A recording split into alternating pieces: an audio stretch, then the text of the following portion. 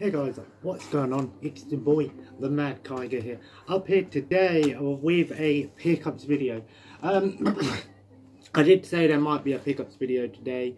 There wasn't a pickups video because I got money and I spent it. I did some trading today. Excuse me. So I got some good stuff here. Yeah, I'm not gonna let this intro go on for too long. I think we'll get straight into it, but I've got some PS2 stuff, some DVDs and Blu-rays, a couple of PS4 games, a couple of Xbox One, one Xbox 360 and one N64, which we'll start with. Excuse me. I picked up, this was £2.50, WCW versus NWO World Tour. Have no idea if this is a good, a good game or not. I don't know. The problem is with a lot of these old wrestling games, some of them were really good, like you can go back and play them today and have fun with. Others are just terrible, and you think they were amazing as a kid, and then you get older and you're like, wow, is it any good or not? But still always good to add another N64 game into the collection, even if it is a an average game, so to say. But still, can't really complain there. I'll show off the DVDs. Got 3 Jeremy Clarkson DVDs here. I grew up watching Jeremy Clarkson VHS tapes all the time, and I just wanted to get a little bit of these were 50p each, by the way. I just wanted to watch some of these and see if it brings back any nostalgia. Like I said, when I did my VHS collection, you probably heard me talk a lot about these Jeremy Clarkson shows, and well, not shows, but they were sort of like made straight for DVD specials or TV and stuff like that. I've got Heaven and Hell, Jaw, and Supercar Showdown. Again, these are again like showing off all these different cars, and then he does like some crazy stuff with them, like destroys them. You get people like the Stig and that in there. So not bad. £1.50 for 3 Jeremy Clarkson DVDs. Like I said, say what you want about Jeremy Clarkson as a person, but you gotta admit he's done a lot for cars and stuff like that in his time. So like I said, these are just sort of nostalgia for me, and not these ones in particular. The VHS tapes were. So I thought, I'll get some of these DVDs and watch them sometime and see if they're still, bring back some of those good memories. So yeah, and then I've got 5 DVD movies and 2 Blu-rays. Picked up these were all 50p as well, apart from 2 of them. The Bodyguard. I've never watched this movie. This is my mum's favourite movie.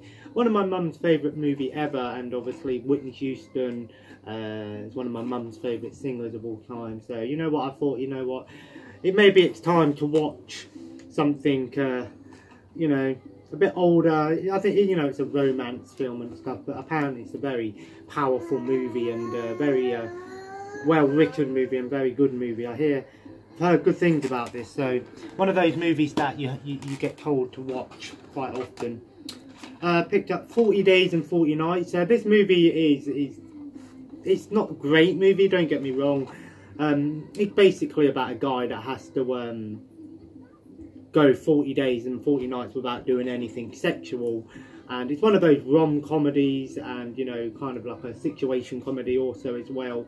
It's cheap, it's not I wouldn't say boring, it's cheap entertainment at its best. American Pie-esque style of comedy, those summer comedies, as one might say. Throughout the early 2000s, 2000 to about 2006, we just got so many of these comedy movies that are just shit, but when you look at them, but everyone talks about them, and I didn't have this one in the collection. It's actually not too bad, it's quite funny. And then I picked up this movie called Abandoned. Took a chance on this one. I thought this is something that my partner would like. It seemed like a sort of drama movie. I think it's about a guy, he look after his 3-year-old son.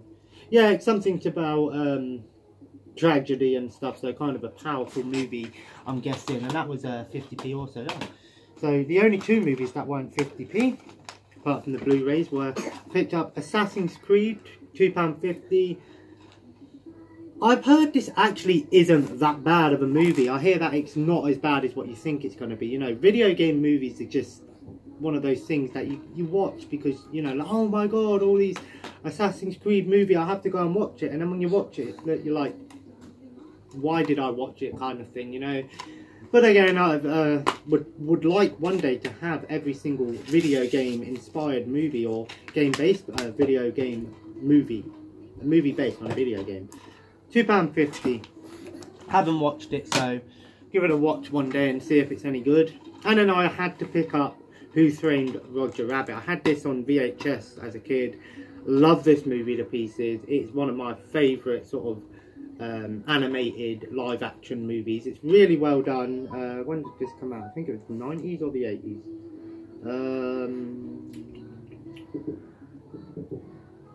I don't think it says. I think it was a 90s movie, but it could have been an 80s movie. I could be wrong. It could be 70s. Who knows? But yeah, this movie is amazing. I love this movie to pieces. You are, boy. Really love this movie. You can't get much better than Who Framed Roger Rabbit. And then two DVDs. I picked up Batman and versus Superman, and this is the Ultimate Edition. But this, I only got one disc. Normal version, unfortunately, but it's because I watched Justice League not too long ago. I feel like maybe I should watch this one as well.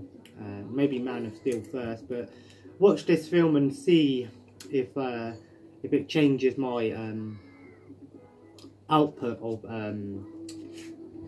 Justice League. I highly doubt it will, but I think this movie, a lot of people gave it prompts, but it's one of those really long movies and it takes a while to get into, I hear, so who knows. And then last but not least, on the Blu-ray, picked up Kong Skull Island. Again, one of those movies that we talked when it came out. We were always like, oh, we'd be interested in watching that.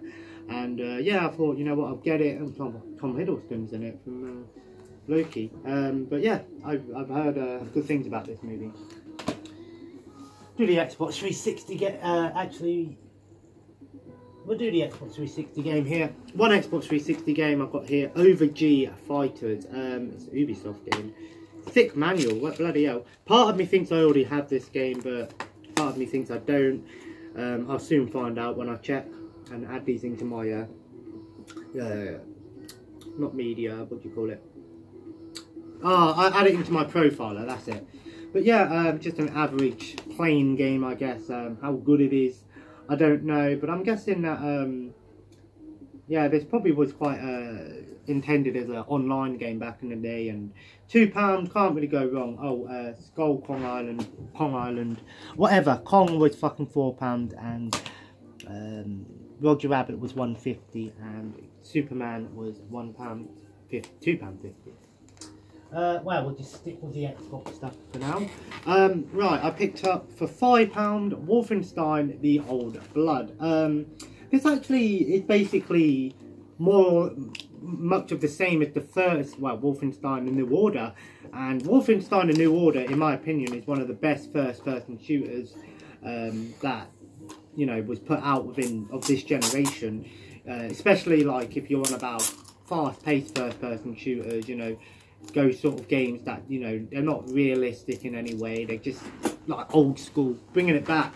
Really like that style of new Bethesda style when it comes to like Doom and stuff. Doom Eternal, I'm hoping will be just as good. But this essentially was a two-part expansion pack that was released not about a year after the new Order, and it has two parts into the game. It has but it's not kind of like two DLCs as such, and I think the first DLC, the first part, had like zombies and stuff in it, which is cool because Wolfenstein isn't unknown when it comes to like, it's not unknown in the Wolfenstein universe to not have like monsters and things in it and supernatural elements.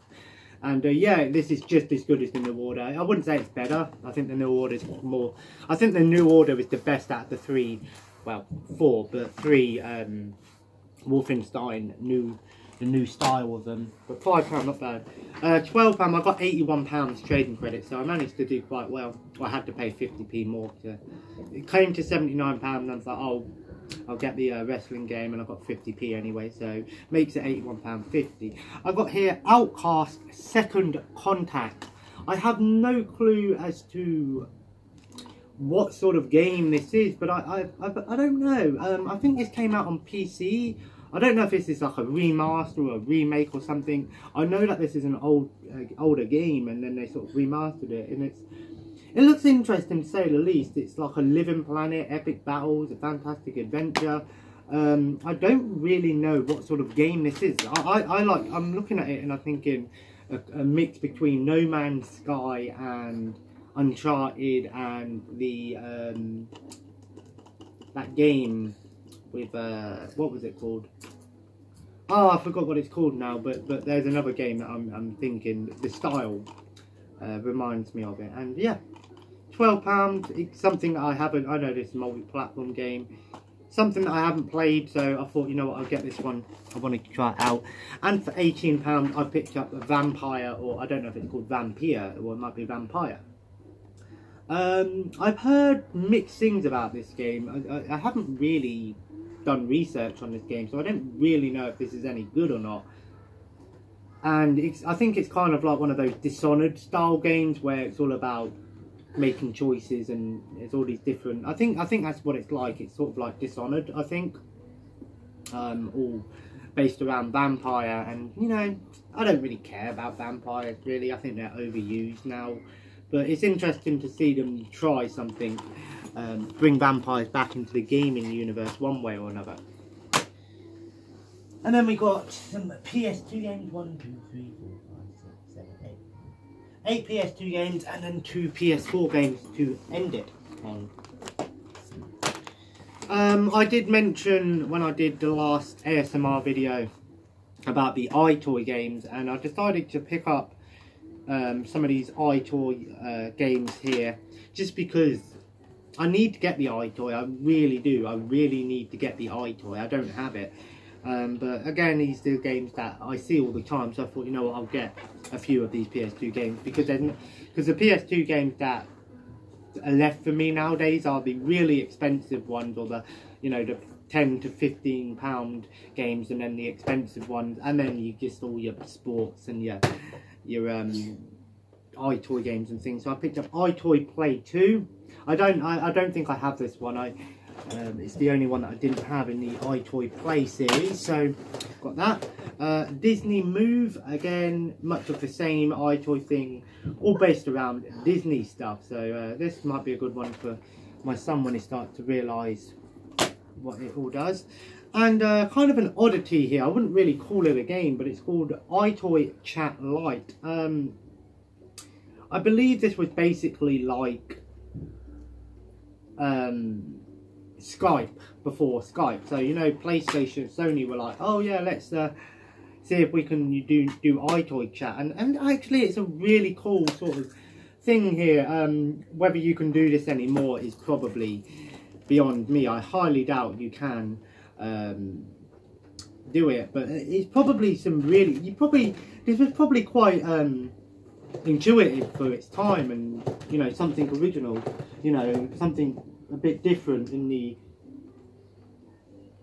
something a bit different in the gaming universe. I know that Dreamcast had an internet disc as well that you could go on the internet on, and then we have things like Pico Chat and stuff. So video games nowadays, yeah, we have party chat and things like that, but before we had all that, there was all these different experimental things that we got, and it's interesting to say the least. Probably not very good in terms of today's, you know, you probably can't get much functionality from them, but probably for their time they were probably interesting. Never had one though. Then I've got a NBA Live 2004. What can you say? It's another NBA game. Again, thought I'd get more of them, because always getting more NBA games. Bassmaster Fishing by Age Tech and Big Ben. Actually, wait, Big Ben, they made the second Outcast game as well, so interesting. Yeah, fishing game, interesting again.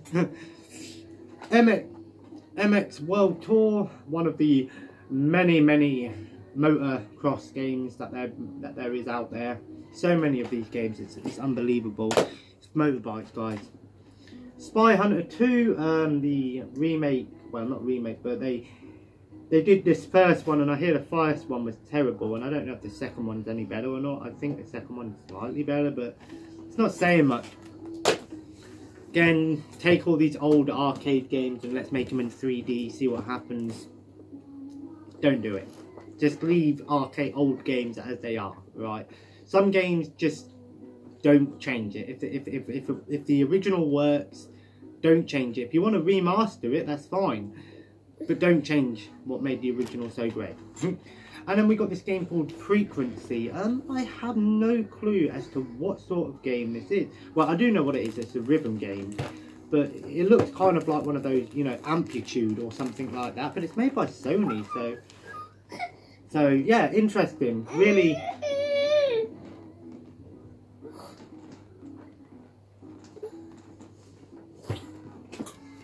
But yeah, these rhythm games, some of them are really good. And then last but not least, 2 PS4 games. I picked up Dissidia Final Fantasy NT. I had this game before, I traded it in, so I just thought I'd get it back because there weren't many PS4 games that I wanted, that I could get. So I never played it, so that's why I got it back. And then last but not least, we got the final Samurai Warriors game that I needed for the PlayStation 4. Empires. Samurai Warriors 4 Empires. Yeah. I love the Empire series, and Samurai Warriors 4 is actually a really good series, so really enjoy the Warriors games, and it's always nice to add a new Warriors game into the collection. But I think I'm going to end this video here, guys. Small pickups video, nothing special, but well, we got some good stuff, I will say. And as always, guys, if you enjoyed today's video, feel free to leave a like, and of course comment below. Let me know what you've picked up recently. Let me know that you go Boxing Day shopping or anything. And of course, guys, feel free to subscribe if you haven't already and join the family. And of course, have a nice day, and I'll see you in the next video. Take care and bye bye.